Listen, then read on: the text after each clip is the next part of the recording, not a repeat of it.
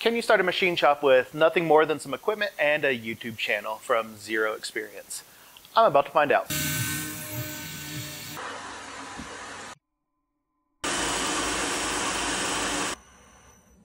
One of the things that I wanted to mention before but completely forgot was I wanted to go over some of our goals with the machine shop. A big part of our bike shop is we love to fix things that other people either don't want to deal with or can't figure out how to fix.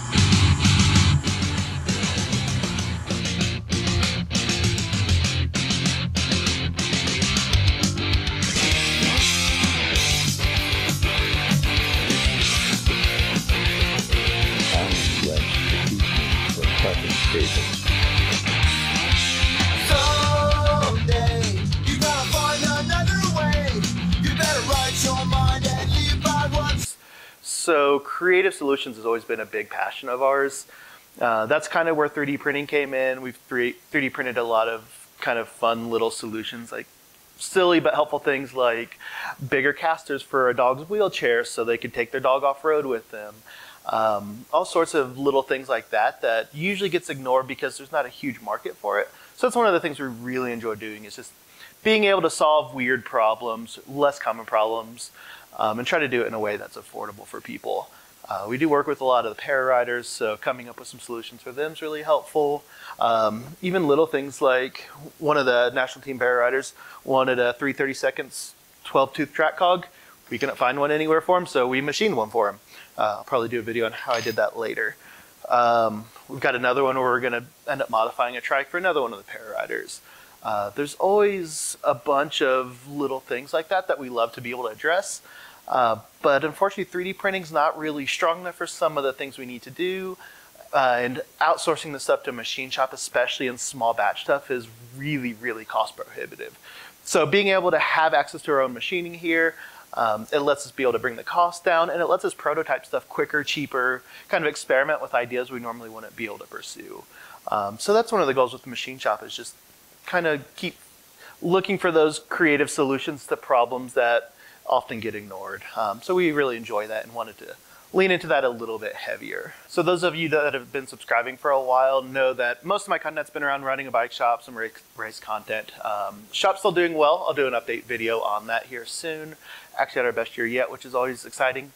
But we added a big component to what we're doing. We added a machine shop. It's a starting low, zero experience, but use Tormach PCNC 770. This is going to help us make some of our tools that you guys have been seeing that we've been outsourcing to some other machine shops here in town. It's also a nice evolution from the 3D printing side. Moving from additive manufacturing to subtractive is kind of exciting. It's a lot to figure out, though. Definitely a lot more going on. But I wanted to document some of that process, let you guys see what I've learned, where I made mistakes, what's been helpful. And if you guys have any experience or any advice as I go along, definitely leave it in the comments below. I'd like to start with showing you the equipment I do have, so you have perspective on what I'm working with, and then also give you some background on me. My background with manufacturing is pretty minimal.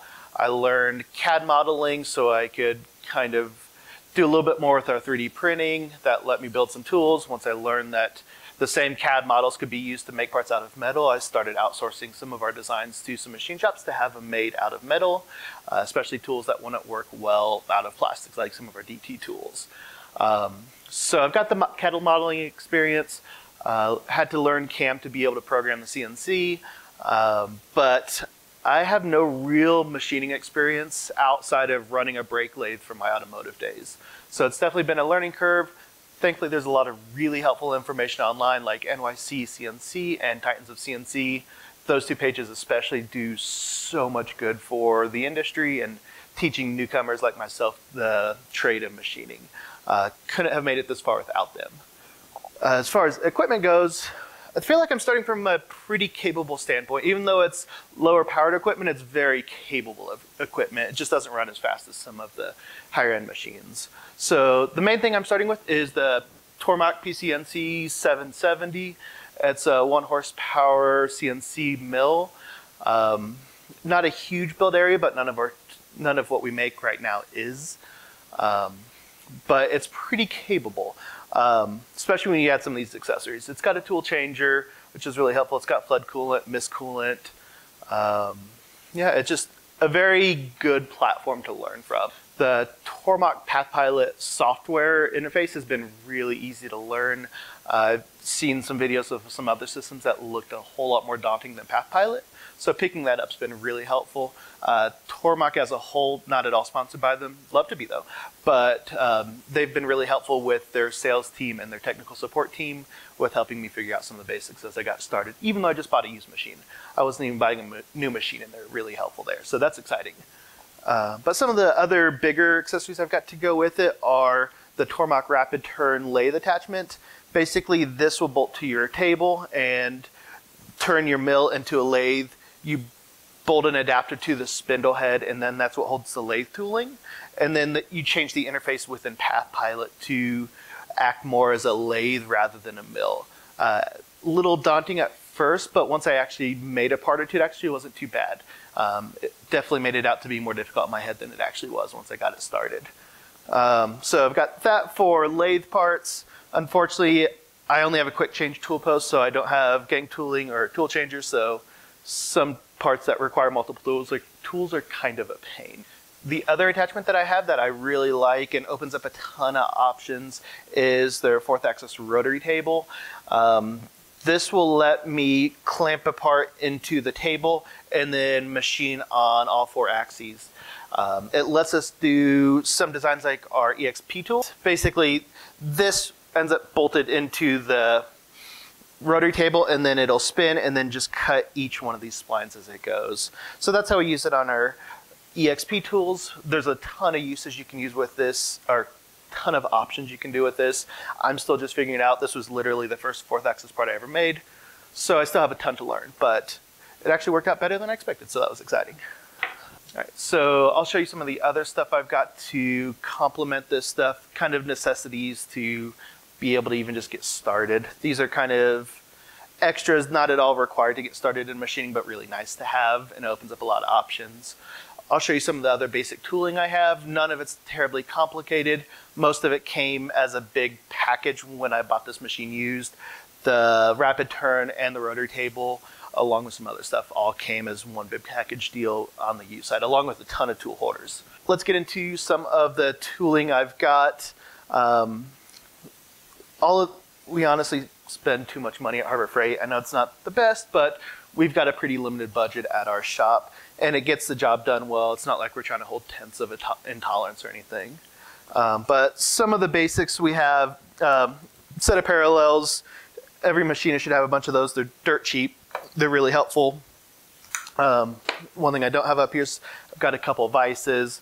Those mate with the parallels and let you kind of offset the part a little bit from the base of the jaws. Height gauge, this lets us set our tool height.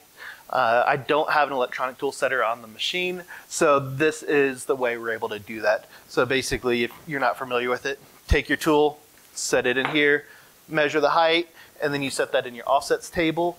That way the machine knows how long this tool is, and it can kind of adjust the positioning based off of that. This little guy was really cool. If you're not familiar with it, it's a vacuum table. Basically lets you hold flat sheets of metal without any clamps on them. So the truing stand locks we do, which I'll throw a link up to, we do multiples on one sheet of 6x12 aluminum, but I go all the way to the edge with the machining. And if I were to have clamps there, that would be really limiting. So it actually just uses suction from the bottom of the part and just holds everything down. Works really, really well. I started off with a cheapy Amazon Venturi. It uses compressed air to create a vacuum. Created a great vacuum, but it is horribly inefficient. I love one of the nicer ones like the Pearson one, but I just can't afford it right now. So we ended up switching to just a electronic vacuum pump, and so far it seems to be working really well. Other work holding. We have Carve Smart jaws on our vise. They've been really helpful for swapping jaws around really easily. One thing I learned, don't get lazy and try to make stuff work without proper work holding. Every time I've been too lazy to make proper soft jaws to hold parts, I always regretted it and still ended up having to machine the jaws. Even for simple stuff like a hex and a circle, it's worth the effort to make your own jaws to make them fit. Other work holding we experimented with that was kind of fun. This is just 3D printed from PLA Plus, soft jaws that fit into the CarveSmart jaws. Held surprisingly well. Probably wouldn't trust it if I was trying to hold like super strict tolerances, but for like a quick prototype part on some suspension linkage we were playing around with, it actually worked really well. And then every machinist needs good measuring tools. Honestly, I do the overwhelming majority of my measuring with a basic caliper.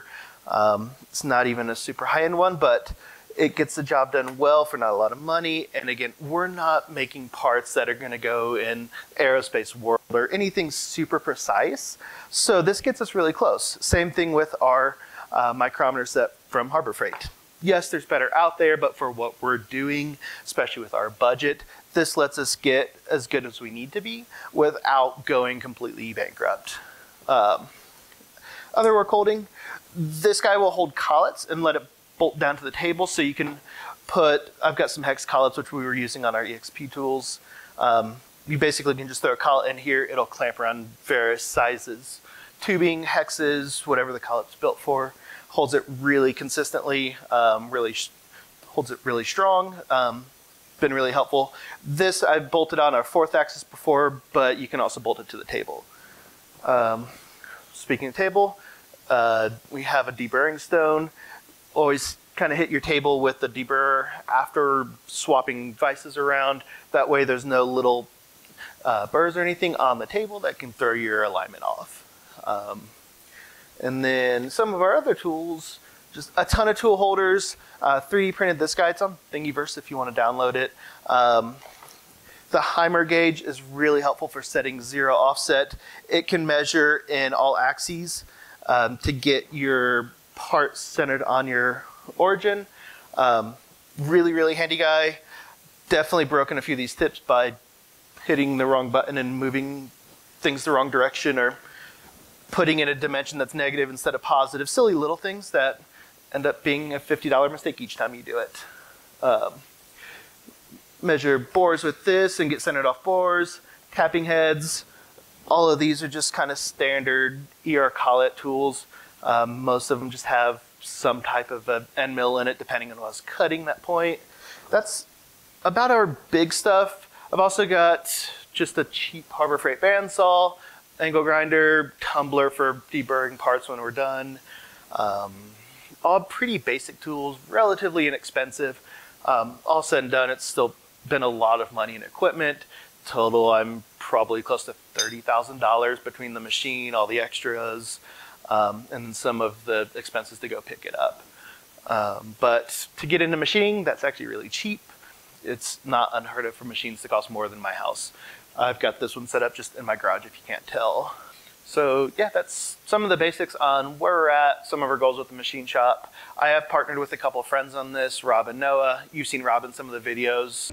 But should we say a quick prayer for the I did not know that. Yeah. The only thing I can think of, biblically is like Jesus wept, and so will Jamal. Pay for your sins. Edmund said you needed to find religion, so maybe you'll find it on the mountain. Yep. Noah, you've not seen yet, but you'll see him, I'm sure. But we're excited to go down this path. Still have a lot to learn.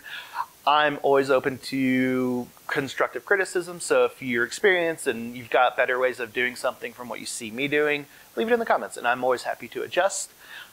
Moving forward, some of the videos that I'll do more videos on the process on how I make a lot of our parts, from modeling it all the way up to machining it. I just wanted to do a quick intro video, let you guys know what we're doing, and it'll still be very cycling focused, but there'll be a lot of other content as well. We want to start making some parts for some other industries too. But a lot of that'll come in time. I'm looking forward to getting into this more and starting a YouTube channel up. It's been too long and I always enjoyed it. It's just been a busy couple years. But yeah, appreciate you guys, all your support. If you think you're into this, just give us a subscribe or a follow. And we'll try to do our best to keep you guys entertained and hopefully teach you something along the way as we figure things out on our own. Anyways, thanks again. Have a good one.